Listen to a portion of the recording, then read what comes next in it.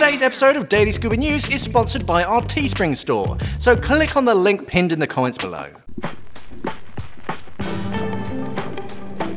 Hey everyone, and welcome to today's episode of Daily Scuba News. So it is estimated that 100 million sharks are still being killed each year for their fins and of course their meat. So talks are now underway with several countries to put more sharks and rays under protection status in the wildlife trade rules. So these talks are said to include the mako sharks and the little known rhino ray. Before I'm going to go any further, welcome to our new studio. Joking, we are filming in the shop temporarily as our brand new spanking studio, is being built.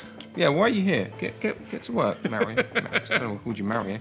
Anyway, these rhino rays are also called wedgefish and guitarfish, and they are called rhino rays due to their elongated snouts. And as of recording, they are known as the most endangered marine fish group on the planet, according to recent scientific assessments.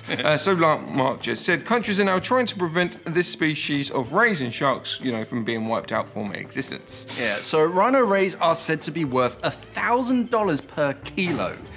That's quite expensive. That is. So it basically makes them one of the most highly valued species in the shark fin trade, hence why they've been hunted to near extinction already. So hopefully all our governments can sort something out, and soon, to protect the rhino rays and the other sort of shark species. Governments coming together always works out, doesn't it? Anyway, these rays aren't the only sharks/rays to be added to the protection list. A further 18 sharks and rays are looking to be added to the list, which is just plain awesome.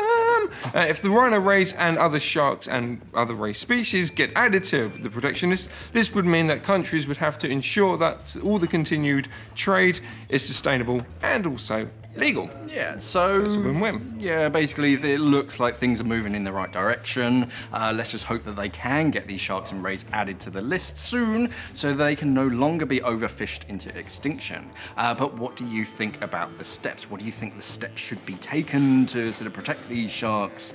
It's all well and good having like a bit of paper that says don't hunt these sharks. It's actually stopping people from doing it. It's going to be the illegal. It's all well and good sustainable and the legal trade route, but a lot of these are taking the illegal trade route way. So because it's just so expensive. Yeah, who knows, or is it a little too late? Let us have a chat about it in the comments. If you enjoyed this video, then why not give it a like, share it with your diving buddies, and whilst you're at it, you might as well smash that little bell icon to stay up to date with all things scuba. Thank you for watching, and as always, safe diving.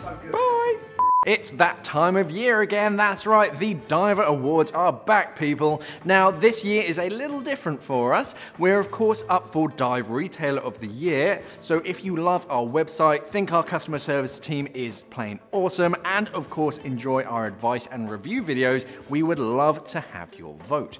And as well, thanks to our Mark 1 dive torch, we are now in the Product of the Year category. So if you have purchased the Mark 1 dive torch, or if you've just fallen in love with it, then please feel free to vote for that as well. To cast your vote, just click on the link in the comments.